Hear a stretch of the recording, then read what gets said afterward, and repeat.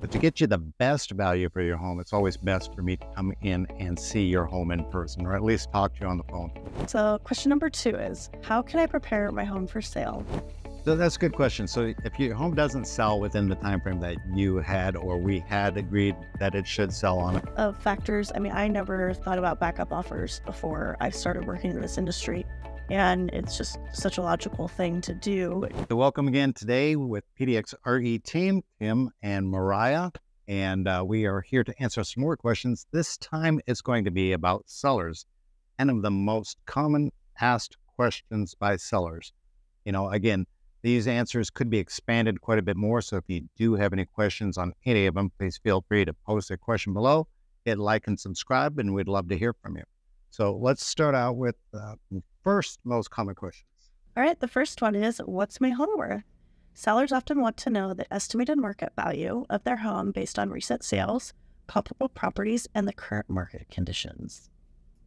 Okay, that's a very good question, and I get that a lot of times. And a lot of times people want that answer over the phone. If you want something over the phone, more than likely you're just going to go to someplace like Zillow or Redfin or even Remax.com, and they're going to just take a quick snapshot of recently sold properties according to what the tax records say your home is. But to get you the best value for your home, it's always best for me to come in and see your home in person, or at least talk to you on the phone. Look at what kind of upgrades that you've had done in the past. What kind of neighborhood that you live in, because sometimes, believe it or not, the neighbor across the street can affect the price of your home. So it's always important to get a more accurate assessed value of your home by visiting it in person. But the first thing we do is we take the comps. So comparables are given 10% in square footage either side. So if you've got a 1,600 square foot home, we might go from 1,400 to 1850. We also look at the age of the home. We want similar in age, give or take 10 to 15 years. Newer homes, of course, you want to pretty much compare just to newer homes, or at least within 2 or 3 years. But older homes, we try to give a little bit of a range there. And the style of the home, is it a ranch style, single level? Is it 2 level? Is it 3 level? Is it split level? All of those factors are going to make a big difference in the price or the value of your home. Again, it's always best to come and visit it to know that in person. Then I'll take and compare that to similar properties within a 1 mile radius. It doesn't always work out that way. Sometimes you have to go further. 1 mile radius, what has sold in the last 2 to 3 months that are similar to yours. I'll compare yours. You're going to get everything that's sold out there. So you may have 8 properties. 2 may be ones that haven't been updated. 2 may be updated 10 years ago. 2 may be updated more recently. And that's why it's best to get the accurate value if I can come and see your house. I compare them to those and give you a range. Now, if I can't come and see your house, I will just give you a range. I would much prefer, and for you to get the most accurate value of your home, is to have that agent come out and look at your home and talk to you about it, because a lot of that can vary. And then time on market. You want to compare yours to other houses in the area that have time on market. They've been on the market for a long time. They started out overpriced. Let me back up a little bit too. We're going to compare them to sold homes. You can't necessarily compare them to just active homes, because actives haven't sold yet. We're still seeing today, this is June 2024, almost 40% of homes that are listed on the market have had a price reduction in the last 28 days, at least, if not more. So you want to make sure that the days on market, depending on your time frame to sell, are going to match your needs. And then we can come up with more accurate value, and we produce the CMA, I deliver it to you, and we go over it incomplete. So it's a really hard answer to give you just by talking to you on the phone and what your home value is. Again, you're going to just call me up and ask me, what's my home worth today? If I haven't been in it, of course, my clients, I know their homes. If I haven't been in it, it's going to be probably just as accurate as Zillow or Redfin or Remax.com or any other site that's just doing a millisecond search on the internet and saying, here's the value of your home. So again, it's always best to have the realtor inside the home to answer that question for you. Yep, a lot that goes into it sounds like. There is. So question number 2 is, how can I prepare my home for sale? Sellers seek advice on preparing their home for listing, including staging, decluttering, making repairs, and enhancing curb appeal. So this is the part that, again, it's best for me to come in and see the house for me to be able to answer that the best for you.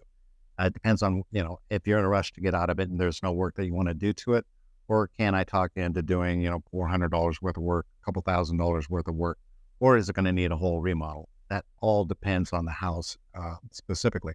But let's go towards some of the basics. The first thing to do is you want to declutter. I'm not going to be your best friend when I come in there and tell you what to do to get your home for sale, because I'm going to tell you what buyers are looking for. So as a buyer's and seller's agent, I'm out there with buyers and I know what they're looking for in today's market. So I'm going to give you an answer based on what buyers are most attracted to. And a lot of that from the start is going to be declutter and depersonalize. So you definitely want to start getting rid of all the personal items, personal pictures, the collectibles. You have a lot of people who collect CDs, cars, spoons, thimbles, shot glasses. You want to not distract the potential buyer from looking at your collectibles and trying to see or read about you. Every minute they spend on looking at I know it's precious to you, but you want to get rid of those because you don't want them staring at that and judging you. You want them looking at the home. Decluttering too, you want to give it a spacious feel. You want to try to make it look as magazine ready as possible. Now that's not going to be true with everything, but again, as magazine ready as possible. If you live with, 5 kids and 4 dogs, and you have this gigantic U-shaped couch that's just taking up the whole living room, we're going to ask you to remove some of those items too. It may not be comfortable, but again, you're trying to sell your house. This is what we're going to do. Same with bedrooms, same with bathrooms, that type of thing. Everything off the counters, kitchens, the biggest things that help a person decide if they want the house or not is going to be the primary bedroom, the kitchen, and then, of course, the living space and backyard. But first, declutter and depersonalize. Another thing you want to do is have it deep cleaned, okay? I know that everybody's idea of clean is different. My idea of clean is probably different from Mariah's idea of clean, which is probably different from your idea of clean. A generic clean, again, deep clean. We want to get, people are going to be looking at your house and saying, you've treated your house this way. Now, you may have not cleaned it for years or months, and that's fine. But if we can make it appear that you've always kept it that clean by doing that deep cleaning, we're talking in the window runners, cleaning out all the dead bugs and things like that in there, cleaning out around the toilet seats, around the sinks, recalking around the sinks really makes a big difference. Touching up that grout that's all over the place that hasn't been done. Cleaning mirrors, cleaning windows inside and out, cleaning screens. A lot of us leave our windows open and screens collect a lot of dust. We want to clean those. We want to clean the vents, intake vents for your HVAC system. You don't want to leave them all dusty and dirty. Cobwebs that are up on the high ceiling, or even the ones that are around lights. Now you're out exterior lights. Guess what? They attract bugs. Guess what bugs attract? Spiders. So now all of a sudden you have all these cobwebs and bugs around the exterior lights. You want to clean those off too, your front door, that type of thing. That's going to be the first thing that people see. So you want to make that as clean as possible. The minor repairs and the maintenance that needs to be done on your house, you kind of know what you've been putting off. Now, not everybody is going to see the scratch on the wall that's been bugging you for years. You know where it's at, but most people won't see it. I'm talking about doing the repairs that are necessary. If somebody came in and turned on a faucet and continues to leak, let's get that fixed. Same thing with the shower head. Same thing, like I said before, with caulking around toilets and around tubs and around sinks. You want to do those minor repairs and maintenance. And please, by all means, I'm begging you, make sure all your lights match. Now, here in the Pacific Northwest, I am going to say everybody should change their lights out when they're going to sell to daylight type lights. That's not the bright white. They're called daylight. Being that we're cloudy most of the time, being that most homes have trees around them, being that most homes may be tight in and not have the best, we put a patio cover over the back door, so we're restricting light from coming in. Change those all out to daylight lights. But having a combination of different lights in the bathroom or in your dining room chandelier just isn't appealing. And daylight lights, of course, just make the whole thing look a lot brighter. Believe it or not, it's even going to change the color of your walls once you finally change them. Everybody's using those yellow incandescents. Change it out. Change one to a daylight and let me know what you think, because I think You're going to say, oh, it's a lot brighter in here than I thought. You want to enhance your curb appeal. Okay, I tell everybody you've got 60 seconds to sell your home. The first 30 seconds is what are they first seeing when they drive up to the house? Curb appeal is very important. Lawn mowed, about a month or two before you decide to go on the market, you want to take in weed and feed or whatever kind of fertilizer that you want for your lawn. You want to keep it trimmed. You want to cut down, trim around the edges, clean those bushes, clear all bushes that are up above the bottom of any windows, everything below the top of the window or the bottom of the window. Open up that whole view for people to see your house from the street. Again, that's going to set them into the right mood as they go through the rest of your house. Front door, is it still dusty or dirty? Does it need a new paint job? Something minor that you can do. Those cobwebs, I told you about the lights. That's your first 30 seconds. Your second 30 seconds is what do they first see, smell, and hear when they get into a house? Yes, see. Are they seeing the clutter? Are they seeing something pleasant to put them in that right mood? Are they smelling pets? Are they smelling some kind of food item that you just cooked the night before or whatever? We're used to our own smells, so we don't normally smell it. Have a neighbor, have a friend come over and say, do me a favor, does my house smell? One thing don't cover it up with all those little plugins, please. Whenever that's overwhelming, especially if you have to, you're going to do it on the light setting on it instead of the high setting because you don't want to overwhelm people saying, well, what are they covering up? But hopefully you're not doing that. And if you do it, apple spice, apple cinnamon is the best one. Vanillas and some other things get to people. Apple cinnamon tends to be the most neutral one if you have to do that. Staging. I would hope that if I can't help you out in telling you what to declutter, I can get a stager over there to tell you what to do. And if it's an empty house, we definitely want a staging. Staging makes a big difference. People cannot come in and see their house like how they might want to live. They just see this big empty room. It might be hard for them to picture, will such and such fit in here? Yeah. So I believe highly on staging. Even if it's using your own furniture, it's making it look the most pleasing. So I may bring a stager out there to tell you exactly what it is that you need to do to make it look the most appealing. So staging is an option there. Neutral decor too. We want to take off, even in the kids' rooms, the Led Zeppelin posters or whoever else is, more famous. I know kids don't have a Led Zeppelin. That's probably in the adults' room. Yeah. But whatever kids are putting up there, not taking anything away from religion at all, but you don't want it to be overly religious in there. Not a lot of crosses or a lot of whatever it is that you may you have as a religion icon there. We want to kind of neutralize that a little bit. And again, that bright painted red wall or pink wall or something like that in the dining room, that accent wall that looks so great with your stuff, may want to paint over that. Again, we want to neutralize as much of the home as possible. May need a whole paint job, believe it or not, but I'll let you know that. And the last thing is professional photos. We definitely want professional photos. So I hire a professional photographer. We also hire a videographer who comes in and does a walkthrough tour of your home and of the neighborhood too. But you need professionals. Me coming in with my iPhone is not going to cut it. I've seen so many of those. I want a professional photographer out there to come in and take those photos, and that way people will see them. And yes, they still may be a little surprised when they finally get in there, but at least they're not avoiding it because of the lack of good photos. A lot of people do rule things out from photos. So I definitely, as I walk through the home, give you a CMA, I give you a checklist of things to do, just to make your home more appealing to the most clients. I think too, while you're talking about decluttering, depersonalizing, it's not saying to get rid of those items unless you absolutely want to. It's just pack them away. You're planning on moving anyways by selling the house. So it kind of gets you a jump start on that packing anyways, which we all don't, well, not all of us enjoy. And then also, what was the last bit? Oh, the daylight lights. Definitely notice that now every time I walk into a house, if I see the lights, I'm like, oh, they have mismatching lights. And I'm like, oh, that's not one of my biggest pet peeves. You might start noticing that. Thank you, or we're sorry, not sure which. Yeah. So yeah, right. All right. So question number 3, what marketing strategies will you use to sell my home? Sellers inquire about the realtor's marketing plan, including online listings, professional photography, virtual tours, open houses, and targeted advertising.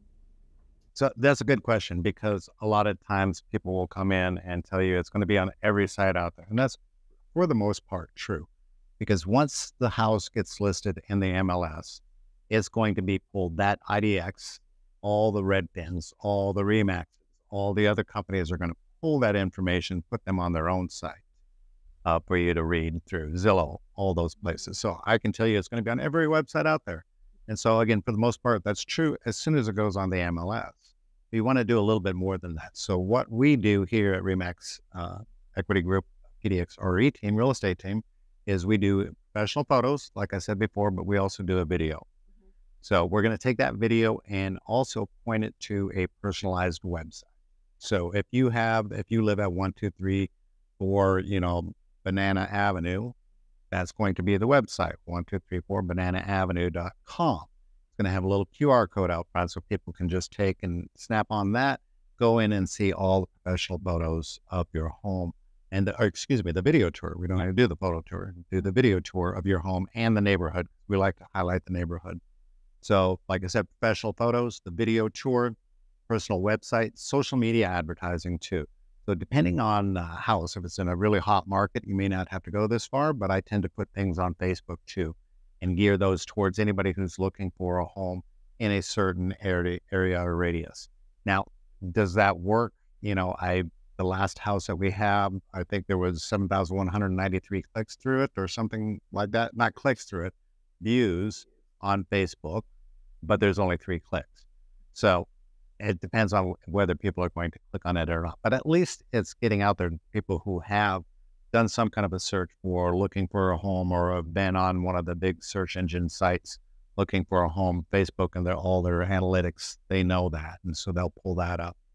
The online listings, of course, like I said, is going to be on every site out there that's pulling information from the MLSs. So it's going to be on every single one of those. Email marketing, we tend to do email marketing to, number one, all our clients. And number two, we may do postcard marketing to all the neighbors, especially when it comes to doing an open house. We have special invites for the first open house for all the neighbors over there. Virtual tours. So not only are you going to get the video tour that's going through it, but our photographer also does a virtual tour with the photos. So there's going to be 2 links in the MLS that'll have both those tours. First link is always going to be the video tour. Second link is also always going to be the virtual tour. One thing I don't do is I don't do those Matterports, not cutting them down at all. But personally, for me, if I go onto a site and look at the Matterport view, it makes me dizzy having to walk from circle to circle and having the thing spin around. I'd rather see somebody walking through it. Now, again, you may enjoy that. That's just not something that I'm going to do on there. And then print marketing, like I said, we'll do postcards. We're going to do personal invites to the neighborhood. We're going to do advertisements through all social media platforms that we have for open houses, for new listings. And then we, of course, have the Find the Frog. So, if you find the frog in any of our new listings, the newest listing, you have a chance to win a $20 Amazon or coffee card. But we make it fun a little bit just to get more people interested in clicking through it. The higher rate that people click on something, again, the analytics of all these search engines, they see, that it's been getting 175 views on YouTube or the Instagram page or whatever it is, and then they'll bring that up in the count when people are searching because there's multiple homes for people to search for. So those are the strategies that we use to try to get your home sold as many outlets as possible. You're paying us to do a job. So you're paying me to do the advertising, not just stick it on the MLS and hope for the best. Even when we were in a hot market, we continued to do the video. Again, we're paying a different photographer than we are a videographer. 2 totally different things, along with the website, with the website writer that has 134 Banana Street or Banana Avenue with a little QR code. We go all out no matter what the market's like. So Yeah, sometimes we also will highlight in the home a nearby amenities where we'll talk about what type of restaurants are nearby. So whoever's walking through, they can get a feel for the neighborhood if they haven't been there before. A lot of times we have people flying in from other places, or maybe they are relocating from another town in Oregon, but it's just they haven't gone to that neighborhood or that area. So try to give them a feel of the neighborhood to make it a little bit more determining if that's an area they want to be in. yeah, I mean, definitely, homes are homes. Neighborhoods are what people really want to move to. So you have to highlight and show them the neighborhood too. And that's what we really try to stress and point out in most of our videos. At least half of the video, I believe, I've never timed it exactly, but at least half of the video is videos of the schools, the local shopping areas, any highlights that are in there. That's what we give our videographer, is a list of things that we want highlighted around there, along with on the printout for the flyers that are sitting out front of your home. There's a list of the amenities all level. Okay, question number 4. How long will it take to sell my home? Sellers want to understand the typical time it takes to sell a home in their area and factors that could impact the selling timeline. 3 hours. That's all it takes, right? 3 hours. You wait a day. How come I don't have an offer? I know. It's crazy. A lot of people, there's a lot of things that determine whether your house is going to sell fast or sell slow. So again, when I produce a CMA, I'm going to give you the months of inventory on the market. So in that mile radius, if we've got in a 3-month time frame, 2 houses that have sold, 6 that are active, and 2 that are pending, that's kind of telling me that we have about a 3-month worth of inventory. So 2 are selling a month, right? So we give you those stats. So you can, if you want to be the one to sell, you need to do everything that you can possible to prep it, make it look better than everybody else. In this day and age, people are looking for everything to be done. So we want to make sure as much as possible is done. When they're paying the high interest rates, they don't have the money left over to be doing a lot of the work that may be needed afterwards. So pricing it correctly. Again, it all depends on your timeline.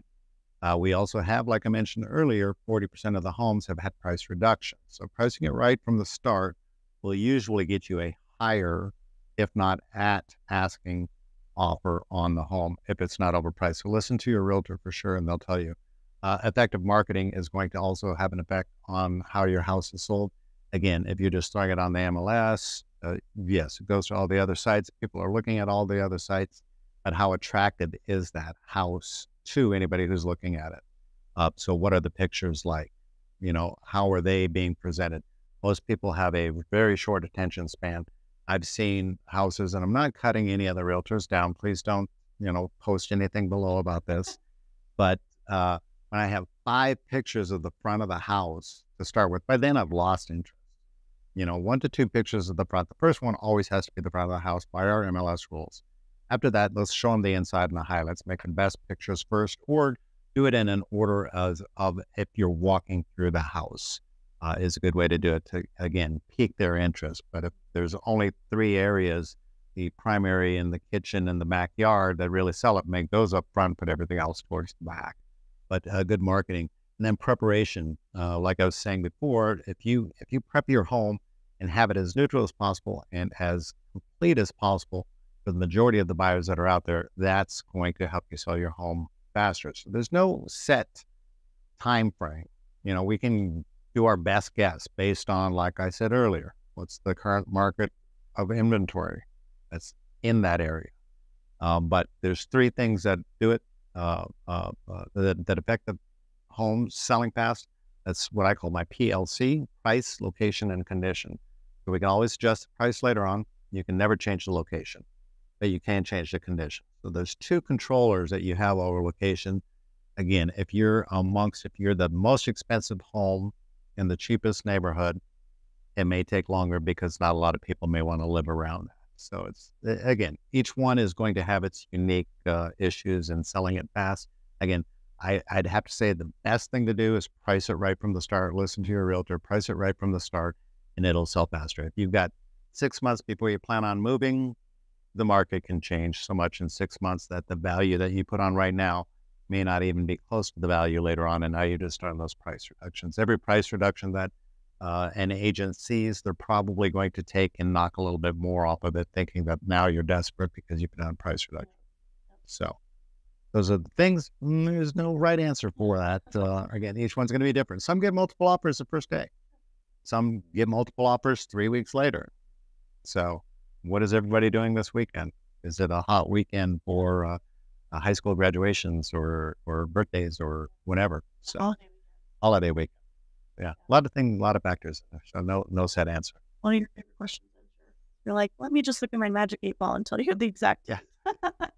Yeah, and I do have one of those too. If you want me to answer that way, I'll pull out my magic 8 ball. Yeah, it always comes up. I'm not sure.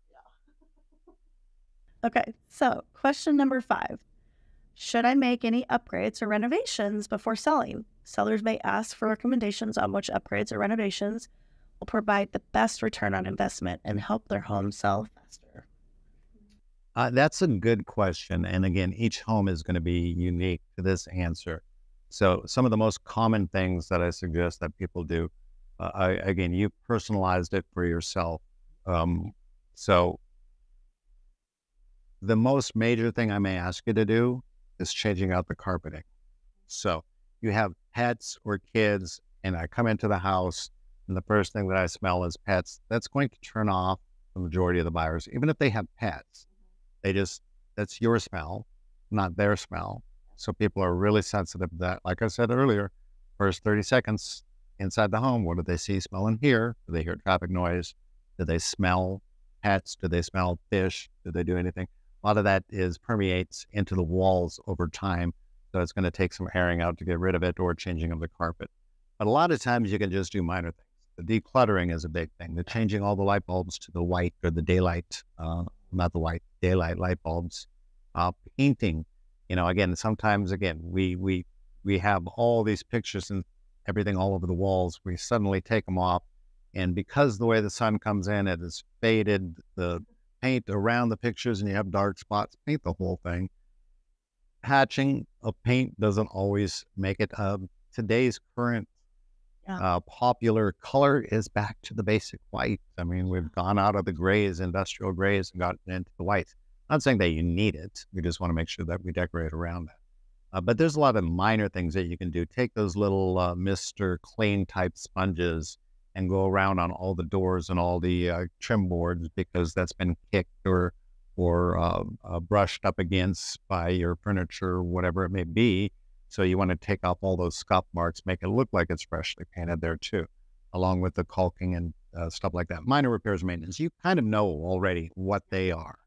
So if you were going to have, your potential new boss for a higher paying job coming over one night with his wife, how would you want the house to look? And that's what you kind of have to think. Like I said, the cosmetic updates, the kitchens and bathrooms, again, these need to be clean. This is where people do their cooking. They do their personal, hygiene, whatever. They need to be as clean as possible. I always suggest changing out all toilet seats if there's any kind of staining on any of them. Fresh towels every day, especially in the guest bathroom where people may be using it. The kitchen decluttered, leave as much counter space as possible open, just leaving those few items that you may use on a daily basis. But we want to declutter those. The curb appeal, I said earlier, is going to be a big thing. Again, this is probably one of the biggest things, because if I drive up and the grass hasn't been mowed for a while, or the bushes are all overgrown, or there's cobwebs around the light, that's just setting my tone.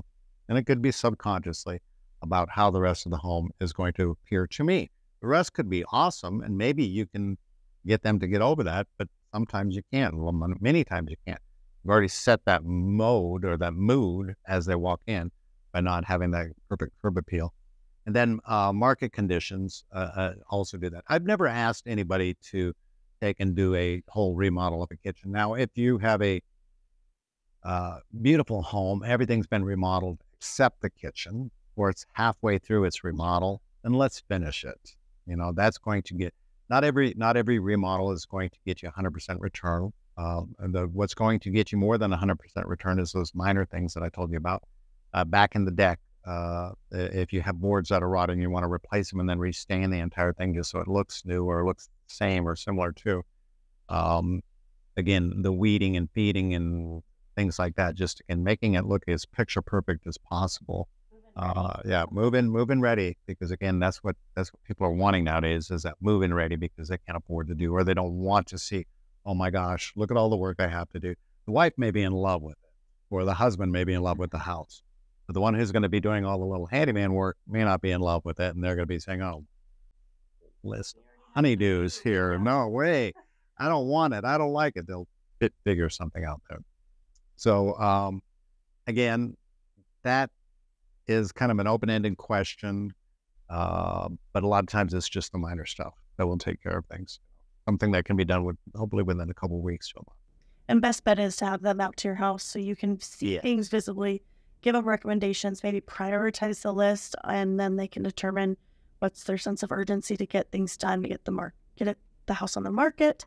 That could probably help you too to divide and conquer which ones are most important. Yeah. And again, your realtor, don't take it personal from your realtor if they tell you to do certain things, because they're just trying to tell you what's going to get your house sold. So never take that thing personally. Sometimes if it's somebody who's a little bit too close to me or who I think may not want to listen to me, that's when I'll bring in the stager and let her be the bad guy. Her or him. So gotta neutralize the home. yeah. So question number 6. What are the costs involved in selling my home? Sellers seek clarification on the various expenses associated with selling their home, such as realtor commissions, staging costs, closing costs, and potential repair expenses. Yep.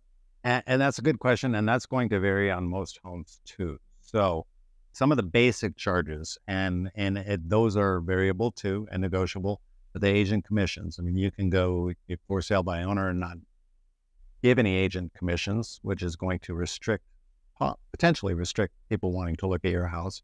But you want to pay an agent a commission because they're the ones who are investing all the money and the time in getting your house advertised just so it can get sold and guiding you through the whole process. So agent commissions can vary. There's nothing set. I've seen some of the lower listing types. So we're talking just the listing side as 1%, 0.5%. Some people charge $1,000 just to put it on the MLS. So a full service realtor like myself, it's going to be depending on if we stage it or not, location, how long do I think it's going to be on the market, and the value of the home. If it's really high value, I may reduce a little bit, but it's usually got to be over $4 million before I do that. Anything else is going to be a standard. And again, I have to see your home to make sure.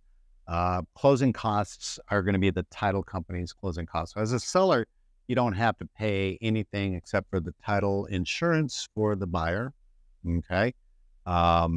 It's this required by law in both states that I'm licensed in, that you have to pay for title insurance, or at least a buyer has to get title insurance from someone. They may offer to pay it on themselves, but they're also paying for title insurance for the lender if they have a lender. So title insurance and then the title and escrow fees, those as a seller can be right around, guessing here, nothing set in stone, 1% or less for a total of that. Repairs and improvements, those are things that you need to do anyways that you're going to get a lot of the money back on. So that's some of your costs, is what are you putting in to get it repaired and prepped for it. Now you may be hiring out to do some of this. If you're in a hurry, probably best to hire out to do it versus trying to take your weekends and your evenings doing that. You may love doing it. That's great. I do the same thing when I'm ready to prep my home for sale, but I'm this way. Hello, moving, help me. So that's going to be a cost to you. Staging, again, I can offer to you as a listing agent, I'm going to offer to you either a higher commission rate because I'm paying for the staging up front. If it never sells, I've lost that money, or I'm offering for you to pay for it. Okay, so if I recommend staging, if it's an empty house, it needs to be staged pretty much until the time it sells. So we can offer that to you. And again, it's going to be at a higher percentage rate that I charge for it. But staging helps give people a view of what their home could look like. So that could be a cost to you. Your moving costs, of course. You're moving somewhere. So are you doing it all on your own? Or are you renting a truck? Or are you renting movers? So you've got those costs that you have to consider too. I have no idea, because you could be moving across the street. You could be moving across the country. You could be going out of country. It all depends on how much you have to move. So that's going to be another cost. Home inspections and appraisals. Now, this is on the seller side, so they don't have to do a home inspection or appraisal. It is smart to do a home inspection prior to listing, but then everything that you find out from that, you would have to disclose. I'm not saying that's a bad thing. I'm just saying if you want a pre-listing inspection done, anywhere from $400 to $600 to $800, depending on the size of the home, location, what type of inspections they're going to do. You want to know what's wrong with the home first, so you can get everything fixed in advance. So there's nothing that will keep no surprises to you and keep the home from selling. Now, every inspector is going to come up with different reports. And you can also market it as pre-inspected. And then with a pre-inspection, if you share that inspection with a potential buyer, they may waive their inspection. I would never recommend it to my buyers, but they may waive it just because it's a competitive market. So having that pre-inspection done, right around $800. Utilities and maintenance. Of course, you're going to have to pay for the utilities and the maintenance, all the appliances and everything else that's still in the home. Pre-listing it too, I highly suggest, because everybody's going to ask whether you get your HVAC serviced. Get it done now, cleaned and serviced, just to make sure it's operating fine. And most people don't. And you just want to have that last inspection results put on the front of the HVAC. So when they see it, they can see it's been cleaned and serviced. Capital gains tax is going to be another cost to you potentially. So again, everybody's got a different situation. I am not a tax consultant, don't want to be. Everybody is different. There's defaults of, $500,000 in capital gain. If you're a married couple, $250,000 as an individual. Again, that is not an answer from me. You go to your tax consultant and see what they have to say, because again, everybody's situation is different. Have you lived in it 2 out of the last 5 years? There's a lot of factors in there for that. So to answer your question in short, it's going to cost anywhere from, for if you're listening with me, 5 to 7%. It all depends on what costs you want to incur in advance, like the inspections and things like items like that, staging, and of course your title fees. There's certain fees that you can get out of. So for question number 7, how do we handle multiple offers? In competitive markets, sellers want guidance on how to evaluate and negotiate multiple offers to maximize their sale price and terms, and ultimately determine what's the best offer, which we know sometimes isn't always the highest price. It's not. I know, it's weird, right? Oh. But there's certain things that might be worth it for a seller to take that offer over a higher paying one. And how do they navigate that? Know what truly is a good value versus just take the highest price and call it a day. Yeah, I had a lot of people want to do that. We're all inclined to go for the higher price one. Who's offering the most, and you have to look at that. A lot closer than the other offers. Are they waiving inspections? Are they waiving appraisals? Are they willing to come up with a difference on the appraisal compared to the sales price? When we had a lot of that a few years ago, I never recommend waiving any of those things myself to my buyers. But people have done that. So the highest offer doesn't make it the best. A lot of people who are going for, let's just say it's a $500,000 home, and there's a lot of competition. You get 10 offers, somebody's willing to go up to $650,000. But are they doing it with 3.5% down, 5% down, 10% down? Are they waiving inspections? Are they pre-approved? When these are things that your realtor should be checking on, we're going to be calling up the lenders, making sure that they are pre-approved and how far along they are in the process of getting pre-approved. Is it just that they filled out something online, or have they gone through? Again, cash offers, fast close, waiving things, higher offers are good. But a lot of times I look at it too, and I educate my clients. It's up to the seller on which one he wants to take, but I have to educate it. We as realtors have to educate them on the differences between all of them. You could have all of them, 4 of them that are very similar. So you may want to go for the one that may have the higher down payment, especially if it's let's just say again, $500,000 home and they're offering $575,000. You might be a little bit concerned with the appraisal. So if they've got a higher down payment on there, sometimes those appraisals are waived. But again, we want to talk to each lender just to make sure that the pre-approval is truly a pre-approval and it's a valid lender, and possibly not somebody who's, just mass producing these loans online. But again, no offense against any of them there, but if I can talk to a lender who's local, who's going to answer my question, knows our contract, Oregon contracts, somebody on the East Coast may have experienced a few of them, but if they're doing every state, they don't realize and look at every state's contracts, because there's time frames in there that are going to affect and can affect your earnest money deposit. So again, looking at those, you've got the little love letters too. Sometimes those may help, sometimes those may not help. Definitely run them by your realtor first, just to make sure that there is no discriminatory verbiage in there or anything like that. And then you can go back to all of them. So again, let's say you have multiple offers. You can state to all the potential buyers there, you have 5 offers, 3 offers, I don't care what it is. Hey, Mr. Buyer's agent, we have 3 offers. I'm going to be reviewing them at such and such a time. Give us your highest and best. So you can verbally counter to each one that way. and then review all of them, see if there's any modifications that have been made on the offer. And then you can also, if you have time, if they're not all limiting you on time, or if you have time, you can counteroffer what may look to be the best, but there's one little thing in there that you don't like. You don't like the 20-day inspection period versus a 10 or a 7. You may want to counter them for that. Or maybe it's a great offer, but they're putting down low earnest money. You can counter them for the higher earnest money. That is some of the things that you can do in a counter prior to accepting or negotiating which one exactly that you want to work with. You can also, with the multiple offers, you can look at them and contact, let's say out of 10, you look at 3 that are the highest, contact each one and say, we haven't made up our mind yet, but if we didn't choose yours, would you like to be in backup position?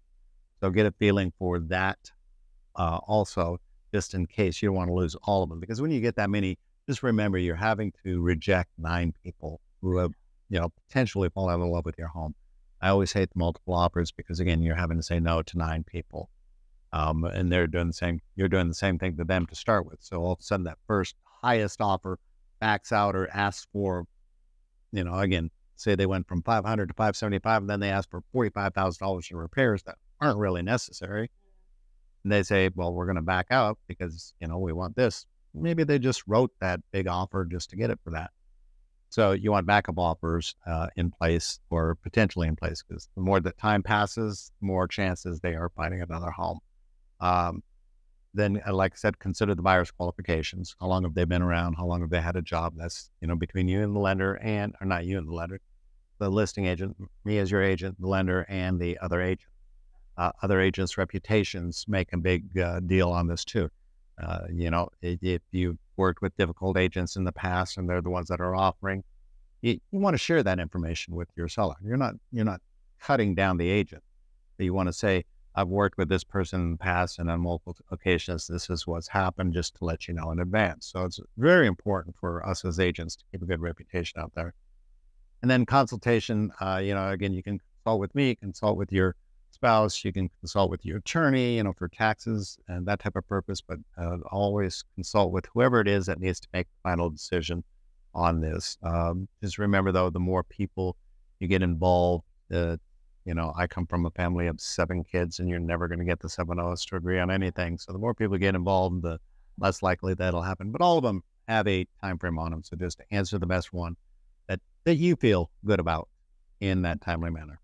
Of factors. I mean, I never thought about backup offers before I started working in this industry, and it's just such a logical thing to do, and to know that it's an option is even better. So, and how to negotiate that, that's what they're for realtors. A lot of times, I don't know quite the statistics on it, but I want to say from experience, multiple offers where you have a backup offer, maybe 75% of them go through, 25% of them fail. I've heard higher statistics. So it doesn't hurt to be in a backup offer position. Just don't be in love. Don't stop looking. Yeah. Continue to look if you're a buyer. But as a seller's agent, you want to make sure that, you have some potential backup offer or 2 that will be willing to stand by. And of course, if the first one fails and there's no backup offers, your realtor should be calling all the other offerers to see if they found anything yet, to see if there's still an interest. That's going to affect the price though too, because again, remember they've been rejected once. We don't like being rejected. None of us like being rejected. All right. So for the next question number 8. What disclosures do I need to provide to potential buyers? Sellers inquire about the required disclosures for their state or local area, including known defects, property history, and environmental hazards. So yeah, the best thing to do is disclose. Every state, every area is going to have different laws on what you need to disclose, or the property disclosure statement. So there's 2 states that I work in, Oregon and Washington. It's required by law that you fill out the property disclosure statement. We're not allowed to help you answer the questions. We can try to tell you what it is they are asking. For example, I have a lot of people saying, what is this first right of refusal? They don't know what that is, so I can help them say, okay, that's it. You have somebody, Aunt Mary, who wants to buy the house in case it goes on the market, or your children, they want to have the opportunity to compete against the highest offer. That'd be like first right of refusal. They have that set, usually in title. Not always so. It could be an agreement that you guys have on the side. But you have to fill out the property disclosure statement. As I tell my buyers, This is the most important document in the entire process, because if you can prove that somebody has lied on them, then they can come back at you. So you want to be as honest as possible. With that said, when I say as honest as possible, meaning if it's asking you, is there insulation in the floor, and you've never been in the crawl space, I don't want you to answer yes because that's what you thought was there. It's better to probably answer a don't know or go and look before you answer that question. But don't answer a question if you're unsure of it. Don't answer it as yes or no if you're unsure. If you're unsure, if you're questioning it yourself and you want to say, but again, there's things that you can do to answer it truthfully, but not everything should be a don't know, don't know, don't know. That's going to look suspicious, even in a court if somebody brought you to court for it. So again, if you've done anything to the home in these disclosures, if you've done any remodeling, you're going to have to have permits by licensed contractors who have done that work, if it required a permit. If you've done just some of your own remodeling, changed out a toilet or moved a sink, as long as you haven't moved the plumbing fixtures themselves, that's completely fine. So long as you haven't changed anything from 2 to a 3, as far as fixtures inside of a bathroom, say you make a half bath, a full bath, that's going to require a permit. You didn't do it. If you did it on your own, different story. Yeah, because now you're not being taxed on it too. That could affect it. But you want to disclose anything and everything as much as you know about the house. Now, that is not to say that you knew in 1920 when this house was built, it couldn't have had this done. But you're guessing there. So you're not there to be responsible for a prior home modification that somebody may have made. This is for what you know and what you have done with the home since you've owned it. So disclose. Lead-based paint, anything prior to 1978 has the possibility of having lead-based paint in it. You can have a lead-based paint test done. Most people will just get the pamphlet and say they don't know and they've never done any testing. All you have to do is just say honestly. If you've done testing, you're going to have to reply to that. The same thing with natural hazard disclosure.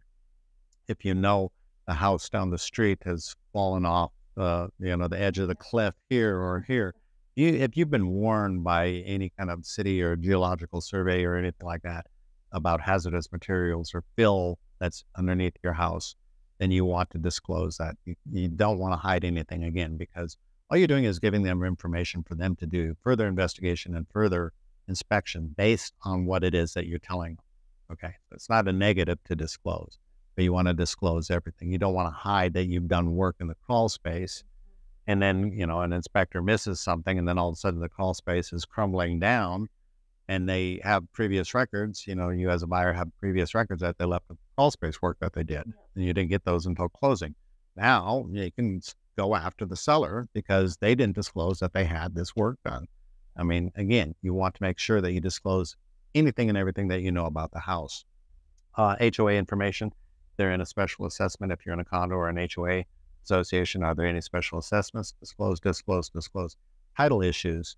There could be title issues. You want to disclose those to the title company, to your spouse, to anybody like that. You may know that there may be some unpaid child support, something like that. Tell the title company just so they're not going to be, surprised and shocked. Or you go to the closing table and they say, "Oh, you owe this in child support," and come to find out your wife didn't know you had child. So disclose. Get rid of those pest and termite issues. If you have had pests in the past, get somebody back down in the crawl space. Get one of the pest control companies.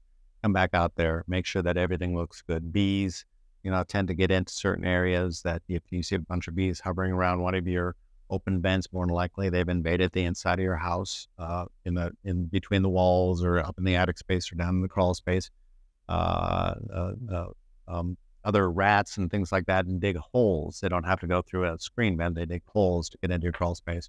Now all of a sudden you've got all your insulation torn apart and rat poop and stuff like that. Rat feces, excuse me, I should say the right word. Rat stuff down there that you don't want. So if you know of any pests and termites that you've had in the past and you've been treating for them, disclose that. Legal issues, disclosing the legal issues that you may know about the property. And environmental issues. If you bought the house, many, many years ago and you had it converted from an oil tank to natural gas, disclose that there was an oil tank. If you had a septic tank and you went on to public sewer, was either of those tanks, the septic and or oil tank, decommissioned properly? Is there a DEQ certificate? Or is it still sitting in the yard somewhere? Disclose where it's at, that there is one there. Let the buyer can investigate and do what he wants, but you're just wanting to disclose it, everything and anything that you know about it. Later on, if they pull up and they see that you're the one who put in natural gas and that used to have an oil tank and now it's out there leaking and you didn't disclose anything about it, you said no or unknown, and yet you did that, then you knew it and they can come back at you for that. So disclose, disclose, disclose. Question number 9. What happens after we accept an offer? Sellers may have questions about the next steps in the selling process, including scheduling inspections, appraisals, and preparing for closing. What, you mean the buyers just don't come in with a bag full of cash and say, hey, let's do it? So the first thing that happens once you get an accepted offer is you're going to be opening up escrow. Both sides are going to be opening up escrow. We'll send all the documents, the final mutually accepted agreement for the title company to open up escrow. Within a certain time frame that's within each contract is when they have to deposit earnest money. Now remember, earnest money is refundable if they back out for a contingent reason. It's refundable to you if they back out for a non-contingent reason, but it's still going to take both parties to really set to whoever's asking for it. Both parties need to sign off on it. So the first thing you do is open up escrow. Then the buyer's agent and the buyer are going to set up inspections, and that's within a time frame that's been set in the contract. Please make sure you read that. It's business days or calendar days or whatever. All inspections, unless renegotiated for extensions, have to be done by a certain time frame, and the negotiation for any kind of repairs or credit for repairs, if there is any, by that time frame. So let's just say in the state of Oregon, you have 10 business days to do it, starting on a Monday, and it's the first full business day. So we accepted the offer on a Sunday. They have 2 Fridays to finish it by 5 p.m. and negotiate any repairs or credit for repairs or back out. So then you have that 10-day inspection period. At the same time, they may have the inspection done on day 5, and they still have 5 days to negotiate repairs. So just because they did the inspection doesn't mean that contingency is satisfied. They still happen until that last day to negotiate repairs and automatically remove that inspection contingency. At the same time, the lender should be ordering the appraisal. So that's up to the lender. It's not up to the realtors to order the appraisal. They're just putting it up there in the cloud because now they're no longer allowed to talk directly to the appraisers. So somebody from the cloud grabs it out and says, I'll have it done this date. So you're going to get an appraisal done day 12. That's just them coming to visit it. They're still going to take 2, 3, 4, 5, 6 days, depending on how busy the appraiser is, to get that final appraisal over to the lender.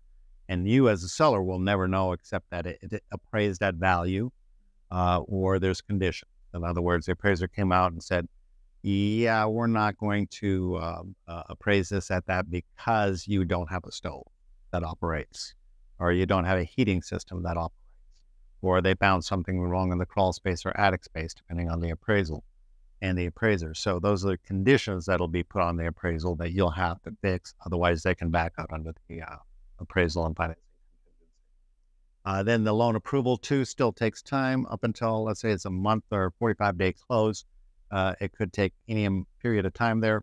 Somebody could lose their job. So the loan approval process goes all the way up until the end. They may be stupid enough to buy a car the day before close, and all of a sudden their credit score has changed, and now they can't afford the house. So hopefully you can talk car dealership into taking the car back. All right. Contingency removals, again, they're going to be removing the contingencies. Either they're going to be removed by default, 10-day inspection, 5 p.m. That's, it's kind of been defaulted out of there. Or they've had the inspection and they write an inspection removal, contingency removal, appraisal contingency removal. Again, a lot of these are set on be done by a certain time frame, so they automatically expire at that point in time if nothing has been asked or said about it. Title search and insurance. So as soon as we open up escrow, the title company is going to be doing a title search. They're going to be sending you a preliminary title report. That's for you to review for anything you want to be, especially looking at the liens. That's where you're going to see the liens of things that you may not know of, that you forgot about. Oh, I forgot I borrowed $10,000, or I forgot I didn't pay this contractor, or something like that. Those will be liens against your property that will be taken out of the proceeds if you don't pay them beforehand. You're also going to see your final loan amount, not your final loan amount, the loan amount that you originated on it. And there again, the title company is going to make sure all that's paid off. They're going to take care of all liens prior to giving you any proceeds. So that's in the preliminary title report, along with any HOAs, covenants, codes, and restrictions, that type of thing. That's more for the buyer to look at. You probably looked at it when you bought the place. Then expect them to do, and again, title insurance. You have to make sure that it's insurable.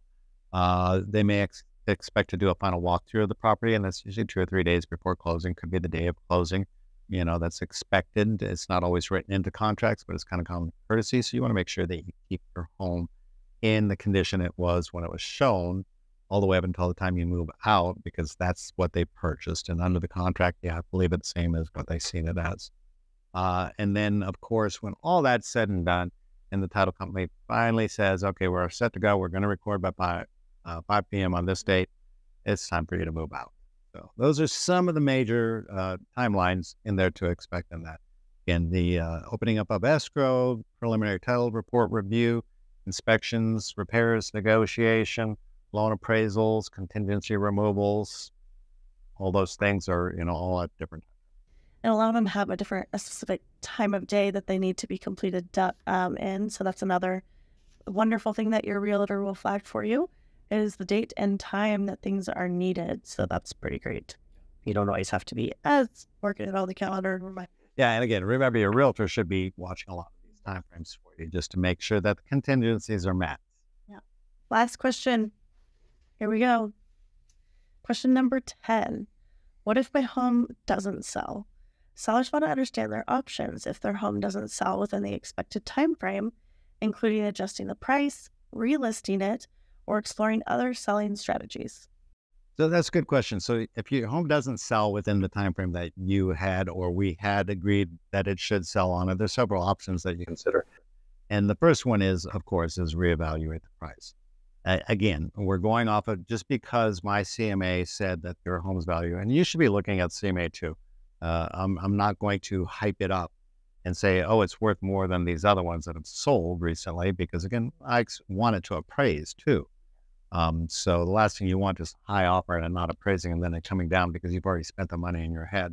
So you want to reevaluate the price and just say, okay, it's been on the market 3 months, 5 months, 6 months, whatever, and you haven't adjusted the price. What have the other homes sold for in that time frame for you? So you can adjust that price down. So that's one of the things you want to do. You can update some of the marketing strategies or some of the old pictures, the first picture. Remember that first search that you did when you looked for homes. You probably seen 20 possible homes and you picked out the top 10. Subconsciously we'll rule those other 10 out next time we see them because we don't know why we ruled them out. It could be because it didn't have air conditioning. It could have been this, that, or the other thing. But if I see it again, I'm saying, oh, I've already said no to that one. I've already said no to that one. So you want to change up the pictures, get some new marketing materials out there, get some new advertising, figure out who's moving into the neighborhood. Why are the other houses selling? Figure out why these other houses have sold prior to yours, and is it price, is it condition, is it location, is it the neighbor? Sometimes we may even have to offer to mow the neighbor's yard. Let's just say you have a couple neighbors around you that don't ever mow their yard. You may want to offer, as your landscaper's coming up to yours, say, hey, for the next 3 months until it sells or next month until it sells, can I have your lawn mowed? You get their approval, you can pay for it. You don't want to just mow it, but you may have to help out selling your house with that little bit of an investment there too. Improving the home presentation. Again, it could have been a vacant home. You didn't want to pay for staging. You didn't want to pay me the extra for staging. Now that it's sitting there, again, a lot of people, they just can't, they don't have the imagination. They do, don't get me wrong. I'm not cutting anybody down, but if I can't see how things could be laid out in a house, I'm less likely to buy it. Just like any ad that you put out there, just like any dating site that you go to, the first thing that you're looking at on the ad is, what does the product look like? Whether it be, a dating site, what does the product look like? Or a magazine where they're trying to sell you whatever it is. What does that product look like? They do thousands, hundreds of thousands of dollars worth of study to make it look the most appealing to what people are looking at for today. So again, we want to make sure it's staged properly if you haven't staged it in the past. So that's improving the home's presentation. The offer incentives, if you don't want to really go down on the price, because again, all the other homes are doing this. offer some incentives, offer to pay for closing costs for the buyers. Any buyer's closing costs, you can go from, anywhere from a monetary amount to a percentage of the sales price, offer to pay for those. Definitely analyze the feedback that you're getting. So your realtor and any open houses should be giving you feedback as the house is being shown. We're out there requesting from the listing or from the buyer's agent or from the buyer through the buyer's agent for feedback. What did you like about the home? What did you not like about the home? Everybody has the same common feedback. Oh, they didn't like the neighborhood. Again, can you do anything about the neighborhood? Likely not. You can't do anything about the location. You can't do something about the price and the condition. So again, what are you willing to invest in the neighborhood to make it look more appealing? But look at that timing. Sometimes the market conditions, let's just say we had a big crash or something happened with the market. Interest rates shot up 0.5 point. I mean, that's going to affect it. We're out of the days, sort of a house selling within a week's time. I mean, even realtors are still freaking out. It's been on the market on a week. It hasn't sold yet. What's wrong? But then week 3, week 4 is finally getting the offers in, and again, sometimes multiple offers. So give it a little bit of patience. We're in a higher interest rate. We're in a still low inventory and a lot of buyers out there, but they're being very picky about it. So you want to make sure that you have that set. Change the listing status. Sometimes you may want to withdraw it while you do some work and then bring it back active, or you may want to talk to your realtor. I know the MLSs aren't going to like me for this, but generate a new number for it. That number does not take away the total days on market, but it does generate a new number. You look at any MLS number in the Portland RMLS right now, a 24 will tell you it was listed in 2024. 23 says it was listed in 2023, and so on and so forth. So if you're getting in from one year to the next, you may want to get a new MLS number on there. And that can be done with a price change too. Maybe don't just do it, just think that's going to be the cure-all for it. But with the price change, or after you get it staged, then generate a new MLS. I did that and finally got a household. And then open communications between you and your realtor, realtor to realtor, realtor to anybody. We want to make sure that we're giving you the feedback. We want to give you our opinion. And remember, our opinion is based on our knowledge, which is usually a little bit more than what the average person has. Because again, we're working with buyers and we're working with sellers, so we know what they want. So listen to your realtors, listen to the feedback. Don't ever take anything personally. Please don't take it personally. You want to get your home sold, so let's do what it takes to get your home sold. So rest assured, I'm committed to getting your house sold, but I'm also going to be honest with you from the start. And again, none of it's ever personal. It's just, this is what I do. I'm trying to tell you, this is what it's going to take to get your home sold. So I will do my best. I will market it all I can to get it sold. If it's way overpriced, you're probably not going to see me investing a lot of money into it. I may take the listing, but if you're not listening to me, I'm not. I don't care how much advertising money I put into it. An overpriced home is not going to sell.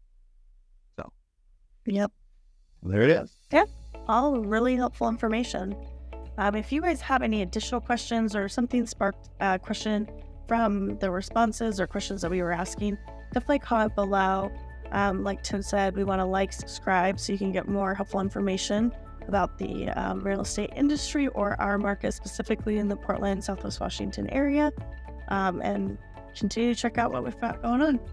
Yeah, I'm sure there's more than 10 questions. These are just 10 of the most common questions answered. And we definitely don't want to make this a 6-hour-long video. But definitely, comment below if you have a question, or feel free to reach out to us. Tim at pdxreteam.com, or again, Mariah's an unlicensed assistant. She can't help you out very much there. But Tim at pdxreteam.com, or give me a call, or like me on Facebook, send me a private message on Instagram at pdxreguy. That's Instagram at pdxreguy.